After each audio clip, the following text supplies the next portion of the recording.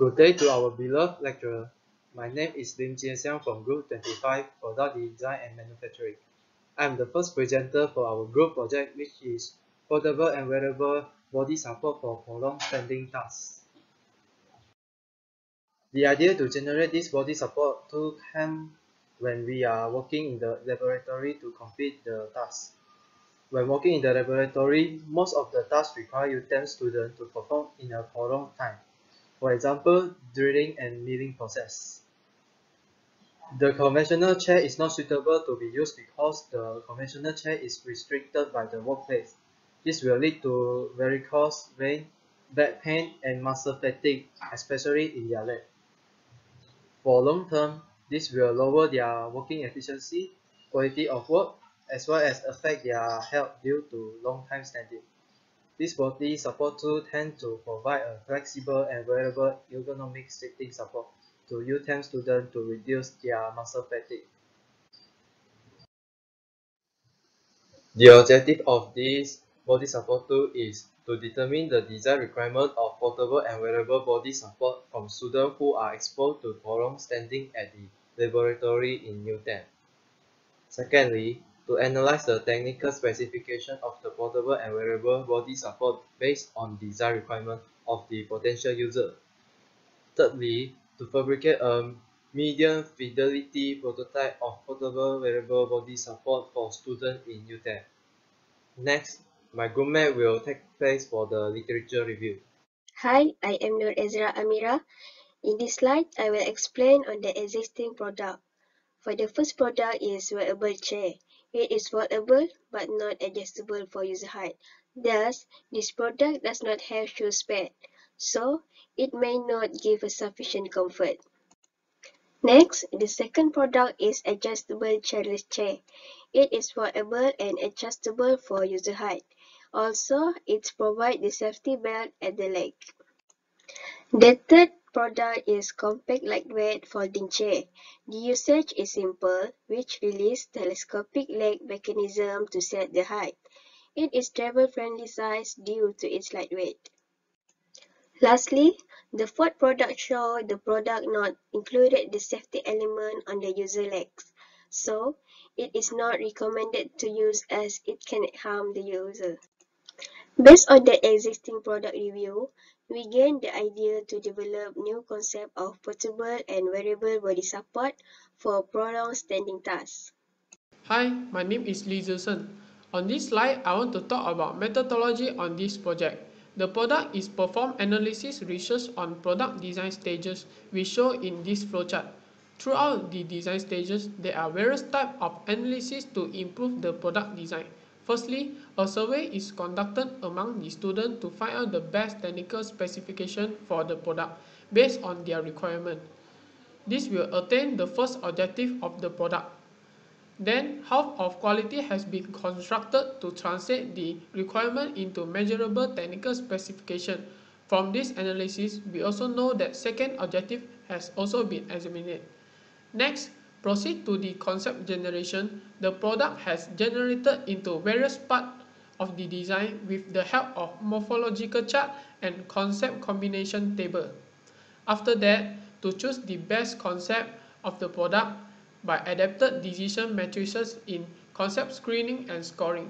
Furthermore, the sustainability assessment are used to explore the product environmental impact, which is life cycle thinking, eco-web design, and eco-indicator.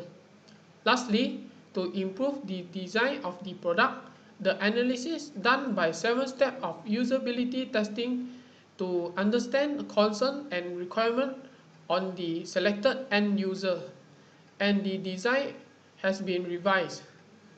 This project has been carried out by analysis and clarification of data, deliver effective and efficient on the design process stages. From these stages, we have achieved the objective of the project.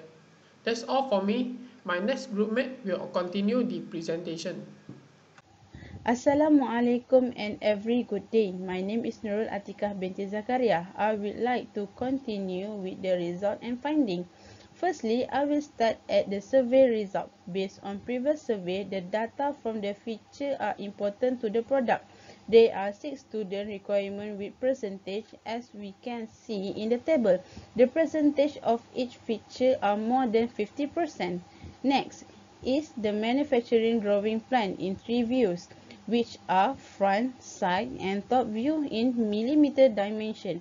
In this drawing, there is assembly drawing with labeling name for each part. The drawing is designed using AutoCAD. After that, table on the left side show the total number of bill of material is 5, which is upper and lower rod, joint, supporting bar, cam lock, and base. For the manufacturing process, there are 4 components which are upper rod and lower rod, joint, supporting bar, and base. Based on the life cycle thinking diagram, it's very important when developing a product because it helps to decrease the negative ecological effect of waste breaks and waste administration. My name is Choi Yun Hong. On this slide, I would like to present about discussion parts. Firstly, we use morphological chart to evaluate the concept generation stage. Sub-functions of this product are separated into 6 parts and generate the 5 different concepts of the product, which is variable strap, seat, upper rod, lower rod, joint, and base.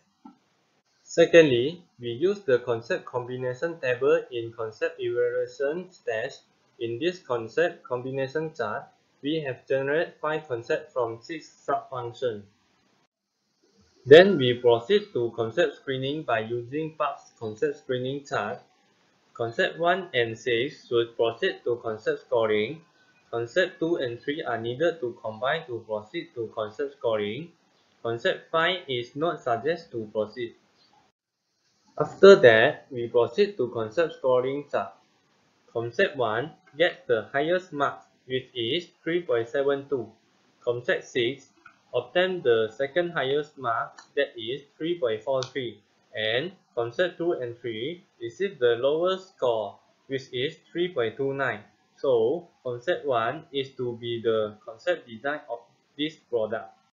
Lastly, for the conclusion, each product is able to determine the design requirements of portable and wearable body support from students who are exposed to prolonged standing at the laboratory in UTEM. This product could analyze the technical specification of the portable and wearable body support based on design requirements of potential users. This product is able to fabricate a medium fidelity prototype of portable and wearable body support for students in UTEM. For the future works, this product can help the workers in the industry field.